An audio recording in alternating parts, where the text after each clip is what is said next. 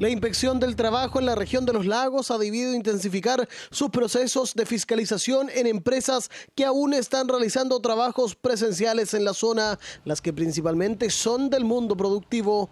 Esto conllevó a que se trasladen hasta el sector marítimo portuario de Puerto Montt, donde se detectaron una serie de deficiencias en este astillero de Panitao, donde se determinó aplicar la suspensión de sus funciones, esto hasta que no se subsanen las observaciones que se encontraron, principalmente ligadas a las sanitarias en marco de la prevención del COVID-19. Panitao Bajo fiscalizando astilleros y lamentablemente hemos encontrado deficiencias en las medidas de seguridad.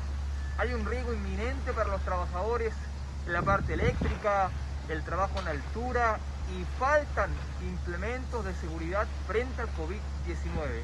Por tal motivo, hemos decidido suspender esta faena hasta que se subsanen todas las observaciones.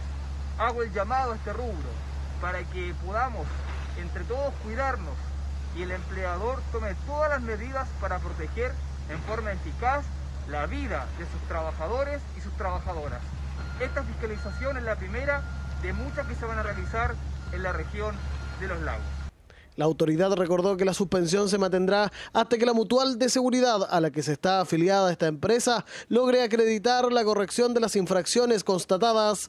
En materia de higiene y seguridad, la Dirección del Trabajo fiscaliza respaldada en el artículo 184 del Código del Trabajo que obliga al empleador a proteger eficazmente la vida y salud de sus trabajadores.